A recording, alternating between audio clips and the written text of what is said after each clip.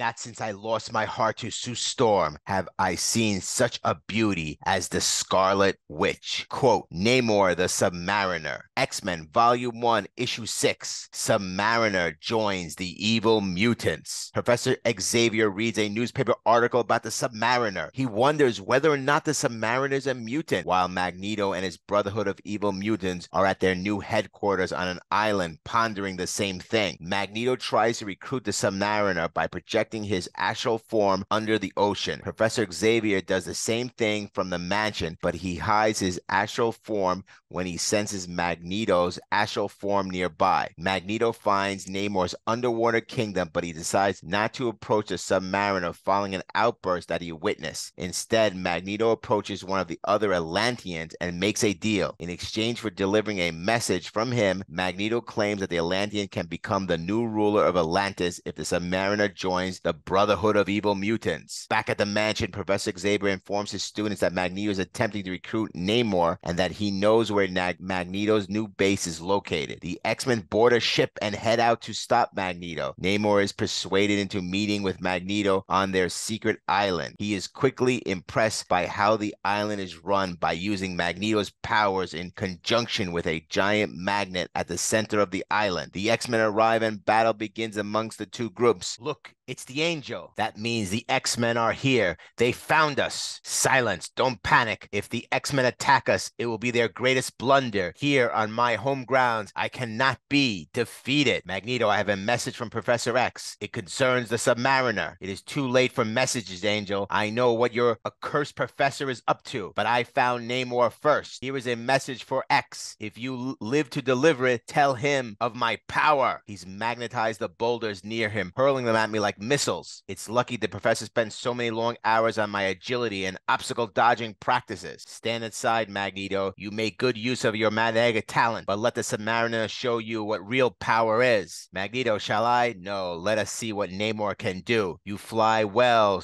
Stripling, but the Submariner winged feet are a match for any airborne foe. Guess again, Namor. I can outmaneuver you in the air without half trying. Perhaps you can, but what is a good maneuverability when it is pitted against super strength as mine? There, arrogant one, of what use are your wings now? And when I can hurl you so far and so fast that they flatten helplessly against your side. A short distance away, an alarm is sounded. Hank, Angel is heading this way. He needs help. He's coming like a bullet. But don't worry, I'll retard his progress. Good work, Nature Boy. Here's a little assist from Iceman to keep you from landing too hard. Nature Boy, here's a little assist from Iceman to keep you from landing too hard. Freezing an impact, the spray of ice which Bobby Drake hurled upwards towards his two partners becomes a makeshift slide, enabling them to reach the ship safely. Sorry, I don't have time to send you a sled, fellas, but I guess you'll forgive me. That was quick thinking, Hank. The professor was pleased. Speaking of the professor, he wants Angel to report to him at once. Magneto destroys the X-Men ships, but they are an icecraft to make it to shore. Cyclops realizes that a giant magnet powers everything, so he tries to destroy it, but Quicksilver attacks before he can do anything. The X-Men subdue Quicksilver, which causes the Scarlet Witch to fear for her brother's safety. Magneto becomes angered with the Scarlet Witch and yells at her. The Submariner realizes the type of man he has allied himself with, so he turns against Magneto and destroys the magnetic controls. The X-Men break into the lab, so Magneto, Toad, and Mastermind run away. The Scarlet Witch demands that Quicksilver be returned to her, but the X-Men do not comply. The Submariner commands you to obey the female. Set Quicksilver free. Look, you piscatorial pirate, you may be Mr. Big when you're in the Greeny Deep, but your imperial idiosyncrasies don't impress the X-Men. Fool, it will take more than a fancy vocabulary to stop Prince Namor, and I've got more. I also possess the speed and agility which far exceeds your own. But what good are they against the strength of the Sea Lord? Even your bestial attack cannot affect one whose body is able to withstand the indescribable pressures at the very bottom of the sea. Now, are you convinced that Namor, the first Prince of Atlantis, Imperial of the Deep, Lord of the Seven Seas, is completely invincible? No, as far as I'm concerned, Namor, you only managed to prove that you love the sound of your own voice. The beast is doing his best, but Namor is too much much for him. Let's go, Cyclops. Not yet, Angel. He can't be beaten by simple frontal attack. We need a plan. Okay, you stay and make plans. I'm gonna help our barefoot buddy. Ow. Ha, I was expecting you to try this. Clip your wings, Angel. We can delay no longer. Now both the Beast and Angel are in danger. All right, Submariner, if brute force is all you understand, the X-Men have enough to satisfy you. Now back away. It's our turn to attack. Surrender, Namor. You can't escape my power beam. Do your worst, Cyclops. Unlike my strength, your power blast will soon subside, and I'll finish this charade. Don't underestimate me, Namor. Don't make me use my full intensity. This is your last chance. Namor tried to help me. I must return the favor. I'll use my hex power on the fearless X-Men. No sooner does the Scarlet Witch unleash her uncanny hex than the very stone suddenly loosened under Cyclops' feet, and what? I lost my balance. You had your chance, Cyclops, but now before you can recover yourself, you'll feel the mighty wrath of Namor. Halt! A short battle breaks out and is stopped by Professor Xavier when he brings Quicksilver under his mental control to the Scarlet Witch. Namor decides that he has had enough of fighting for the day, so he starts to head back to his kingdom when he is attacked by Magneto and his giant magnet. The Submariner overcomes the beating he has taken and destroys the magnet. The X-Men watch as the Submariner withdraws back to his kingdom, then observe Magneto and the rest of the Brotherhood retreat in their own jet. Notes. References. Fantastic Four 27, Avengers 3, and X-Men 4. Cyclops smiles when using an eye blast to prevent the Beast from reaching across the table during a shared meal. The Angel notes to himself that he is the first time he has seen Cyclops smile in months. In this issue, Jean Grey cooks for the other X-Men, supposedly because the unseen cook of the team has a day off. Quicksilver notes in this issue that he has taken a pledge to guard his sister, the Scarlet Witch. Jean Grey claims that the Beast is too heavy to lift telekinetically, despite the fact that she has easily lifted both of him and larger amounts in previous issues. Marvel Girl has a new cat mask to replace the typical X-Men skull cap in order to show off her new hairstyle. Instead of the teased wavy hair, she has iron straight hair, a look that was coming into play in the real world at the time. Artist Jack Kirby was always very conscious to update his characters' looks to remain consistent with the times, possibly a carryover experience working in the romantic comic book genre. Namor is established to be a mutant. He was already mentioned as possibly the first known mutant in Fantastic Four Annual 1. At this point in time, Namor was mainly appearing as a recurring character in the Fantastic Four series. Fan appeal in the letter section at the end of the book suggested they would like to see Quicksilver and Scarlet Witch leave Magneto to become good, possibly join the X-Men.